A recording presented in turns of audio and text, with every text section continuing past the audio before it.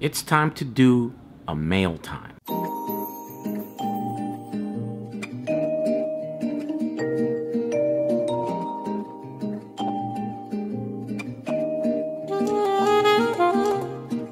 I got 2 of these boxes in the mail. Primary lithium batteries forbidden for transport abroad passenger aircraft. Please handle with care, fragile, thank you. What does the label say? Oh, look at that. It's from Jehu Garcia to Jehu Garcia. It's almost like if I made this label and I send it to myself. Nice reinforced tape. That's pretty good. Ooh, nice giant bubble. And of course, the batteries. They sent me a whole baggie of the screws. All right. Oh wow, look at that, they interlock.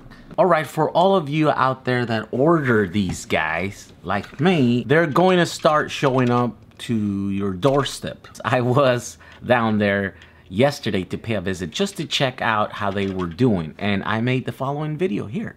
Boom, play the video. Hey guys, we are here in Oceanside and I'm here with Austin. This is the guy that sold you all those batteries. Actually sold us, because I bought some of those batteries too. I'm here to, you know, just to show you guys that it's not fake. We're really going to ship the batteries. It's taking a little while because you guys bought a lot of them. It's actually pallets and pallets of batteries. Yeah. I thought it was going to be, yeah, these guys are taking them apart. They're putting them in boxes. You got to ship them correctly so that they don't, you know, get damaged on the way to you guys and stuff. But what do you think our estimation is for all of these packs to be out? Well, we finished about 1/3 of all the shipping. So all the shipping?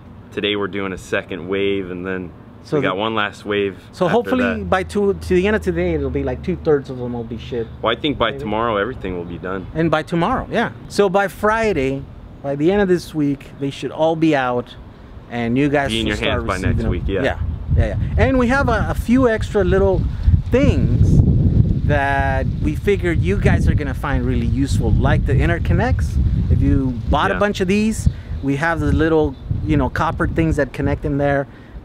They save them. Usually people that take apart stuff and recycling, they want to scrap them, but decide to keep them. They'd be useful. They did great because they saved them for us, and so I'm gonna make another, you know, put them in the video here off from I think we're gonna ask for what, like $1.50 or $2 or something like that for those. And the other thing that you guys are gonna like is the little connections in the back for the balance leads and stuff. You guys are gonna be able to make some pretty legit battery packs of these, and have all the little connectors and stuff. They're pretty high quality silicon cables. They look pretty nice. Yeah, like 300 volt rated. Yeah. The high temperature stuff. Yeah, it's really, really cool. I think we're gonna sell those to you guys for like $10. It's worth it. They'll save you all the cabling and you don't have to go looking for those little connectors. Perfectly measured. Yeah. So it's gonna be super cool, guys. Thank you to everyone that bought those batteries. Yeah, thank you. It was a lot of good reception. Yeah. I think so. I mean, those batteries are awesome. Definitely we'll let you guys know if there are more, right? Yeah. Yeah. You can expect more pretty soon. Yeah, there's more in the future as far when it comes to those batteries, and probably some other little products. He showed me his warehouse here, and he's got some stuff that I think you guys would be interested in. Possibly, yeah. Yeah, so we're gonna probably develop a few more ways that you guys can do some cool projects with the stuff that he's got here. All right, guys. Thank you for watching this. We'll see you in the next video. See ya. Bye. Now, just like you, this is my first time getting my hands on these, and they are pretty cool modules. I didn't realize they interlock. They have these little pins here at the edge that locks them into each other. Not in a very secure way. It's just, you know, so they won't slide. But they're symmetrical, and so, which means that you can either post them like this, or you can rearrange them like this. If you breach these two here, what you have done is essentially double the capacity of this one module. It's got these screws here that you can then use to attach them to the wall or to a plate, to another row of these. Let me see. Yeah, you can probably run all thread this way and then nuts in here and attach them. There's all kinds of way for these guys to be assembled. And unfortunately, I didn't see too many of you ordering too many of them. I think the maximum order was like 30 of these modules or whatever, which is unfortunate because these are going to be really easy to put together. Now, of course, the cool thing about these is that we might have more in the future. In fact, he has about 400, 500 of these things left that he couldn't make available to us to purchase because he has a commitment to someone else to sell them to him. But he said if that falls through, then he would let us know, and then we can buy more. Also, in the future, there is also the possibility that there's going to be more of this. This could just be the beginning. For details that are mostly unknown to us, these product which had these cells here couldn't be sold, had to be destroyed. And that's a good thing for us because then that gives us access to brand new cells that are arranged in very nice modules at a fraction of the cost. So of course the things that we're talking about on the video are these are the bus bars. These are the interconnects modules together, right? There's this, and then there's of course this other type that interconnects them this way from one level to the other. Also are the cables. These cables are the ones that have the little connectors for the back, and these essentially are just balance leads. They connect, they're arranged in 2 rows of 7 modules for a 48 volt module assembly. And so these are going to also be available in the following links right here. And with that, I say good night. Guys, if you missed this sale, remember that you can still get this exact same battery cell on eBay right now for about $1.20, $1.10, up down to like $1.10 if you order enough of these hoverboard batteries, right? And you can get that right here. I'm gonna include that link there. There's plenty of those batteries there. There's a ton of people that are using them. And stay tuned for future videos where I'm going to show you several more ways of how to use this to make a simple DIY power wall. So stay tuned for that. Thank you for watching. See you guys in the next video. Bye. Spence? Hey man, how's it going? Yeah. What's going on? This is your car. I'm back at EV West and Spencer here. You guys know Spencer from the Tesla battery murdering video.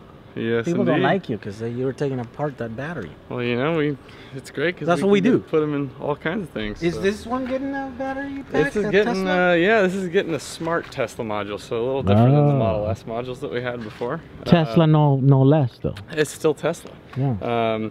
Yeah, I just finished up most of the designs for that in the computer and get the parts water jetted, and I'll have new batteries in this thing. But this was my original conversion that I did in my garage. About a year, finished a little over a year ago. Oh, really? And you're a newcomer. Yeah, you know. Wow, that's cool. And yeah, so it's a little bit of a homebrew. Homebrew. But I put just so we like them. 2015 Chevy Volt seats in it. Oh no way! Yeah, which is pretty sweet because the Volkswagen seats kind of suck. So this one you have vertical height adjust on it. Yeah. It's all mechanical, which is great. And they also have seat heaters, which is nice. And I have to hook those up, but I got the pin out. You know what's the only bad thing about these seats? Because I used to have a car. They rip right here. Oh yeah. Which I'm surprised this ones are not because. Well, I got them. They had 10,000 less than 10,000 miles on the Chevy Volt that I pulled them out of. Really? They were broke. It was a crash. Yeah. Crash Volt. I pulled the battery pack and then. All right. So by the time you hit 36,000 miles and you have to return that Volt, they're usually ripped there, and you're like, oh man, they're gonna shut me. Yeah, so I know that. Well, that's good to know. But that's cool. So far they've been really good and comfortable. And, nice. Yeah, I just got a standard kind of AC50 setup. I can give you guys a little. Alright, let's check it out here. Probably a little dusty. Oh, check it out. And you just mounted the controller up there. Yeah, and I got my little fan blowing across there. Because it's got a heat. Yeah, it's just because it's air cooled. Yeah. But I don't have any problems overheating or anything as long as that fan's on. and you have to forgive the clip lead right now because that was a temporary wiring fix that ended up lasting about a month. And since I'm putting new batteries in it, I'm going to redo it, and it's going to have a liquid cooled system, so there's no point in going back until I redo that. Yeah. And a giant breaker. Breaker. Yeah, dude. Resettable cable pulls, emergency cable pull disconnect, and so that you can if I pull too much amperage, it'll pop. How much? I think it's rated for 400 amps, but this is the 550 amp Curtis controller. So this is the this is a smaller one. Yeah, this is the baby one. Wait, 70. What? Yeah, the old one. It's not a full voltage. It's not like 130 volts. Here. No, it is. It's well, I'm not running 130 volts, but the controller caps out at 550 amps rather than 650 amps. Oh, okay. It's the older. They had two options back in the day. You could do a 550 or a 650. Oh, really? Yeah, but I got this whole setup used. But yeah, so 1238, but lower. Oh, I see. I got this whole setup used for $400. Hey, that's a deal, man. Like, dude, I can get scrap for it, and it would be like that much. So that is a deal. So I'm not complaining on that. And I paid $4,000 for mine. So yeah, so dude, you did pretty good. And I bought the whole Karmann Ghia for $3,000. Nice. And it had he was a kind of a failed conversion in it. Oh, it was one of those. It was, yeah, it had a DC Netgain DC brushed, and it drove, but not very well. And I ended up selling the motor out of it for $1,200 and selling the batteries off for another $1,000. So oh wow! So you made some money. I made some money. Yeah. And yeah, so this will be much prettier soon. Mm-hmm. And then the batteries, I paid $400 for 15 kilowatt hour. Oh, that's right. This were these were actually a postal van project that the government, I think, issued to ZAP up in Northern California, and oh, it's a tiny little bag. they made these special fancy. This is all like CNC'd aluminum. Yeah, wow. Really nice. Got liquid cooling ports on it. They're Dow Kokum cells. 80 amp hour. Those are the ones that can push a bunch of power out. Yeah, you can, but they weren't in perfect shape, so I have to use a BMS to balance the cells constantly, which is nice. I can plug in my laptop and see the voltages of all the cells, and I have another identical one of these units behind the back seat. Oh, okay, so it's two of these. Two of these in parallel, and I'm actually running a little lower voltage. These are pretty awesome little boxes. They're 180 pounds though, so they filled. If you take this lid off, you see there's 24 cells, and they're all epoxied in. Oh, so you put in all the cells. Them. Yeah, you can't swap out bad cells. They literally just poured epoxy and filled it up, and it made it really heavy and not serviceable, which sucks. That's why I got them for so cheap. But it gets me from San Diego State over here to San Marcos, and really hasn't given me any problems. At what speed though? So now though the plan is to put the new smarts in, and I'll have 36 kilowatt hour. Yeah, and that's going to be 6 modules up here and another 6 modules back behind the back seat. So, oh, look at that, and there comes a bus, another bus.